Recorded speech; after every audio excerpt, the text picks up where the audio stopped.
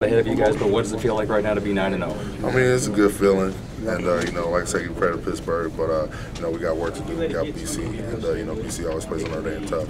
Cap, thank you. That's Kapron Lewis-Moore. Jack, back to you. How was Big Lou battling with Lou? He battled really well. You know, that guy, he's a real tough guy, and you know, he went in and he played really well for when he was in, and you know, the guy's a fighter. Did you delay the game on the defense? Did you give much of an explanation about? Oh, they were just saying we were saying like hut and stuff like that, but I don't think we really weren't. But it's whatever. Okay, all right. Thanks. Just rough, no problem. Prince probably played, I keep saying he'd played his best game, but Prince really seemed to take over there in the fourth quarter and everything. Just talk a little bit about what he added off the edge. Oh, you know, Prince, you know, he's a great player as well, and you know, he really stepped it up at the end of the game, and you know, that's a guy that's you know, he's got a couple more years, but that guy, he's gonna be a beast here. Is there any difference?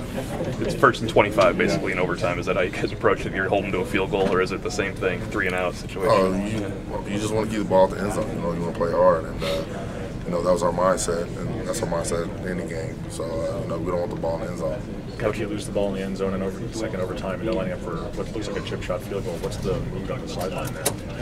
What's the team's move when they're about to line up for a game field goal? Sorry, Kapron. Theo Riddick. Shut up. Say that again? When they're lining up for that 33-yard field goal in double overtime, chip shot to win the game, what's going through everyone's head? You know, we just got to, you know, we want to block the kick. You know, we don't want the ball going to the uprights, and you know, when it was right, and you know, that just gave us another chance to go play. Were you able to